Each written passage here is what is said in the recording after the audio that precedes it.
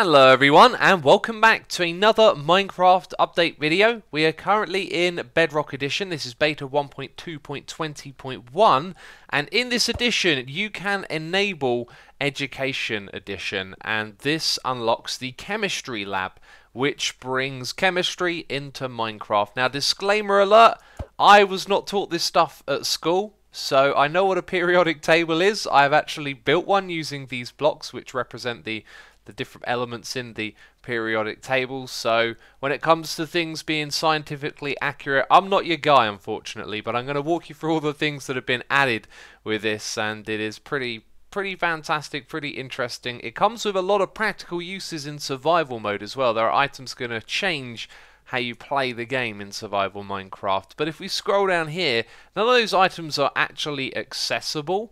As you will see, we have all of the different elements of the periodic table right here, all of these names. So many of them are very interesting and cool, and that's all that there appears to be. But believe me, there is in fact more things to check out. For example, there are sparklers, underwater TNT, underwater torches, hardened glass blocks, and super fertilizer to make plants grow instantly. Those are just some of the things that have been added, and we're going to check out every single thing that's been added with this. I will open this chest and show you a couple of examples. There is some elixir right here which can cure blindness, if I remember correctly. We'll go over that again later and I'll tell you exactly what it is that it does. We've also got these red balloons which are filled up with helium. So what I'm going to do is I'm going to spawn a pig, and then I'm going to attach the balloon to the pig, and the pig is going to go off into the sky. You know, real practical uses, peeps. That's a very practical use. It's gone.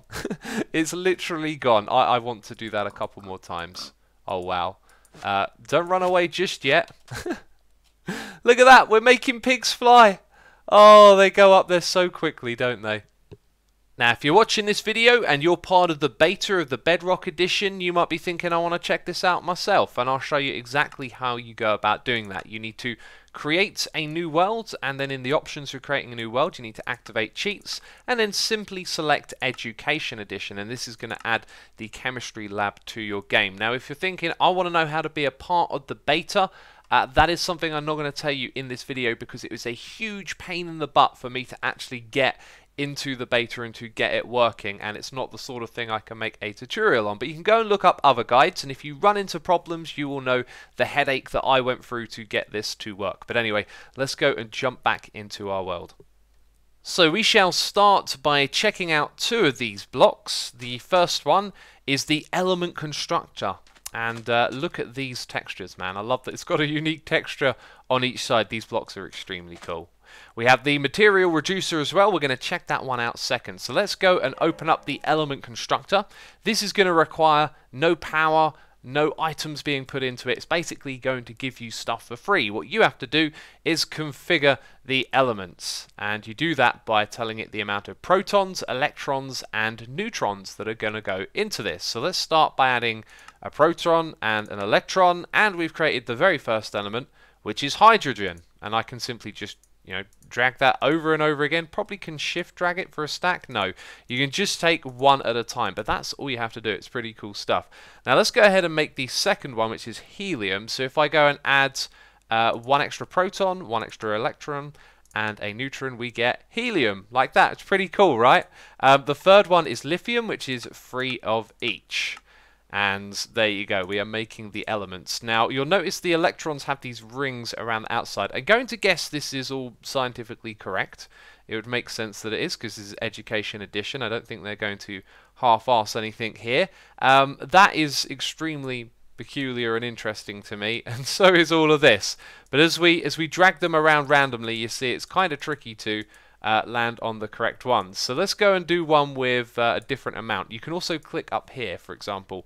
If I set this to 42, this one here to 42 as well, and then that one to 50, we should create molybdenum. Yeah, these things start to have crazy names. Let's go make rondium. If we put this up to 5 on each, and then it's 58, I believe. 58 of those makes rondium. I mean, and you can make all of the different elements of the periodic table over there using this thing. Pretty fascinating, right? Now there is another way to obtain these items as well. If I just go in here and grab a couple of random items, let's grab some sand from down here as well, and we go over to this block, which is the material reducer. We will be able to reduce materials to their elements. So this could be like entirely accurate. Certain amounts of oxygen and silicon make sand. I know there's silicon in sand. That sounds like a legit thing. Okay. So brick blocks, no. Stone bricks, no. I'm guessing that one, no, as well. So maybe we need things that are a little bit more natural. For example, dirt, perhaps grass would make sense as well. My friends, I have discovered the errors of my ways. I have been putting in stacks instead of single blocks. If we look at what makes up this, carbon, oxygen, nitrogen, not even going to try to say that one right there. We can see what makes up dirt block as well. But not a lot of blocks actually go into here. For example, if I try orange stained glass, not having much luck. Maybe regular glass would have been a better try. So let's go down here and slap one of those in. No, doesn't accept it. Anyway, that is the other way that you can get yourself some of these elements. Let's now check out the next block right here. This is the compound creator. Man, that texture is so cool. I like this ever so much. We can use this to take some of those elements and combine them to create other things like Minecraft items, like charcoal, ink, and sugar can all be made in this, and then a whole bunch of other crazy items as well, which we can use to craft some of the cool stuff I'm going to be showing you at the end of this video. So what we're going to start off by doing is chucking in 1 sodium and 1 chloride, and this is going to create salt. As you can see, NaCl, it shows you it right there. We just made some salt. I got no idea if there's any uses for this, and apparently I can take as much as I want and then put those back. That's very cool. Now sometimes you're going to need more than just one. So if I were to put in 1 carbon and 1 hydrogen, we don't get anything. But if I put in 9 carbon and 20 hydrogen, we get ourselves some crude oil. And notice again, it's the C and the H, and then the amounts that we have. And I could take as much crude oil as I want. Oh, this is insane right here. So then we got some iron and some sulfur to make some iron sulphide. Oh, crazy. Look at these little items right here. They look very interesting. And then we got 6 carbon and 6 hydrogen to make benzene. I think that's how you say that one. Now, not all of them require just 2 things, and you can sort of put them in, I believe, anywhere as long as they're in there together, right? So order and stuff is not too much of a problem. I got one down the bottom here that requires 4. We've got carbon, we've got hydrogen, nitrogen, and oxygen, all with different amounts. And you can put it together to make luminol. I don't even know what this stuff is, but I'm excited by it. And now we have the lab table. Time for some mandatory inspection of all sides of the block. Well, not the bottom side, but just like those textures, leave me alone. In here you can put together some of the things you saw us crafting just a moment ago, and combine those things to make other items, of which 3 of these I think are actually really useful in survival. Well, at least they have a use. If we go into here though and just quickly create some aminoa, hopefully I'm saying that correctly, I'm sorry if I'm not, and we mix these 2 things together, we should be able to combine that into something. Now that just started to animate after I put in that other item, right? So perhaps that's showing you when you're doing something correct. And maybe each of these different types animate depending on what type of thing you're creating. But if I combine, wow, I was not expecting that. We've got ourselves some super fertilizer. Now here's what we're going to do. We're going to put that over to one side in a chest, and we'll be checking it out at the end of this video. There is more to be made though. First of all, we've got to make water, and this one's a classic, H2O. And there it is. So we got some water, and these things together should make us a heat block of all things. So let's just chuck them in there and then see what it says. Aha, look, this one on this side now animates. Oh, that is so very cool. By the way, there are only 4 things you can make in here as well, so hopefully we'll see that middle one get animated as well. And different particle effects this time. That was fantastic, and we now have the heat block. We're going to put it in here for later, peeps. We're making some more stuff. It's sodium actate this time. And we need 4 of it to go into here to make an ice bomb of all things. There's the animation. Let's click combine and particle effects. Now it's time for a little bit of water and the old sodium hypochlorite. Let's just go chuck that in there. And we've got this animation over here. So there are 4 different things you can make, and we haven't seen the middle one animate. But anyway, particle effects time. That was pretty cool. And we've made ourselves some bleach. So for the next set of items, we have to do a whole bunch of crafting. So let's start off with some of the easiest stuff first of all. TNT mixed with sodium makes underwater TNT. And then magnesium and torches makes underwater torches. Again, we're going to check these out later on. So using the compound creator, I've made a bunch of different types of chloride. And now what we can do is combine those chlorides with other items. First of all, torches to make colored torches. So that gives us a blue torch. We can get a red torch, a purple torch, and last of all, a green torch. Awesome. And then the other thing we can do is put sticks magnesium and then each of these chlorides on top of it to create sparklers of different colors. So we've got orange, and then these are just like the other ones. This one's going to be red, isn't it? Yes. So they kind of match. Purple, and last of all it will be green. Yes. Awesome. Okay, so we made some sparklers and torches, and you know we're gonna check it out later on. And now for the last of our crafting, we can make hardened glass, which simply takes longer to break. That's all there is to it. You need some aluminium oxide and some boron trioxide, and then it makes hardened glass, which I gotta say looks seriously cool. Here's another thing you can make with this polyethylene stuff. And don't tell me I didn't actually make enough. Oh, apparently I didn't make enough overall. I did make the right amount, I was just missing something. So if we do that, look at that, an orange glow stick. Let's make a purple one and a cyan one as well.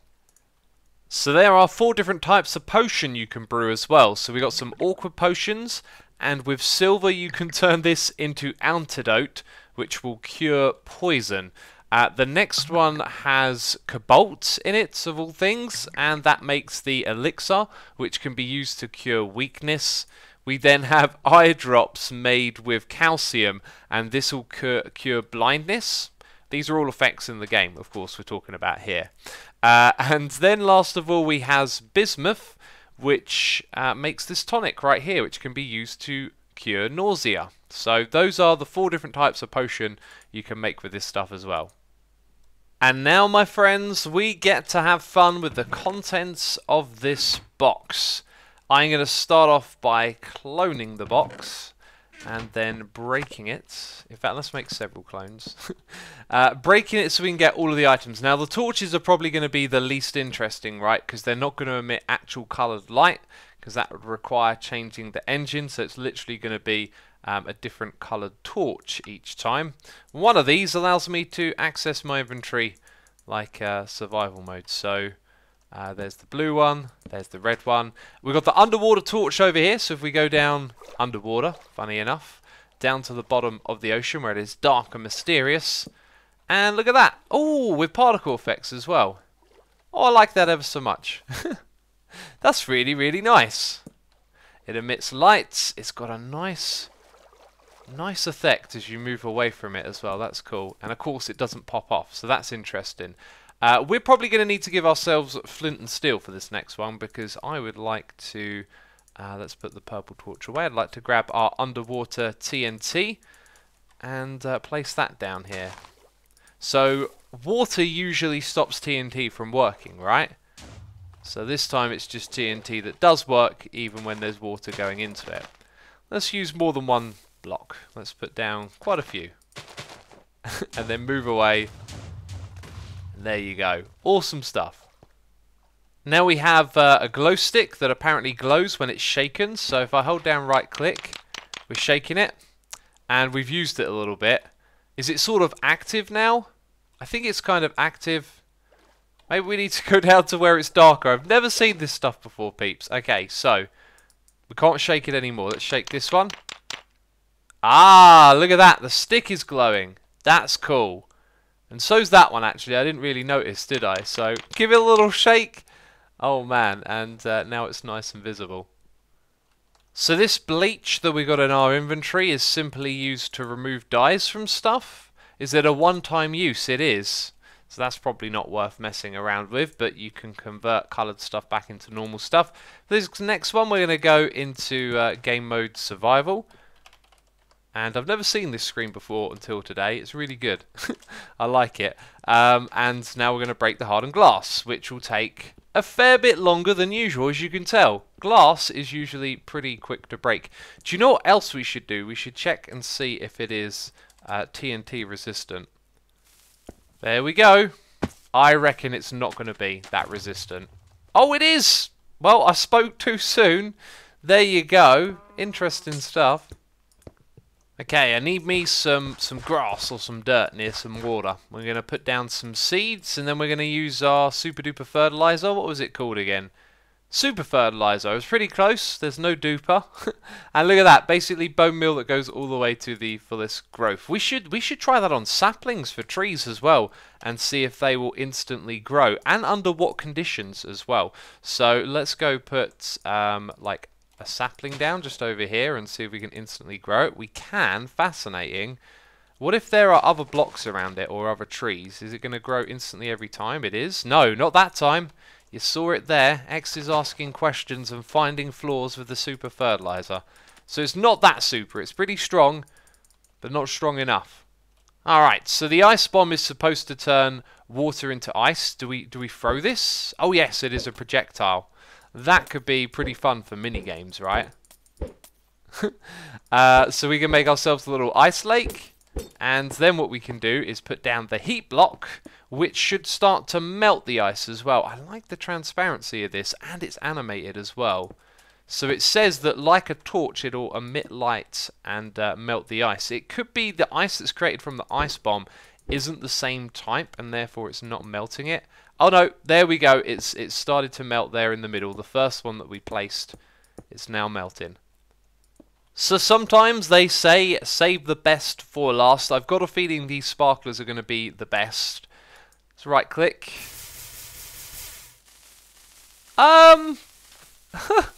That's not quite what I was expecting. I was thinking more particle effects, although we do get some that sort of follow us as we move around. What does that look like in this right here? I like the fizzling noise. That's cool. And is that slowly like burning out? Okay, interesting. So are glow sticks as well, actually. Now, if I'm not holding it and I go back to it, it continues fizzling. Right. And we know what the deal is now, don't we? I should be dual wielding this. Let's go put one in there. Got me some sparklers, peeps. Wow, that is superb. I love it. Awesome, awesome stuff, right? Well, there it is. It's been a very interesting video. We've gone through all of the stuff in the chem lab. If you have enjoyed the video, leave a like. As always, thank you for the support. And in the description box down below, you can find the guide to the chemistry lab as well, if you'd like to look at that. But anyway, that's it from me this video. Thank you for watching. I'll see you soon. Bye-bye.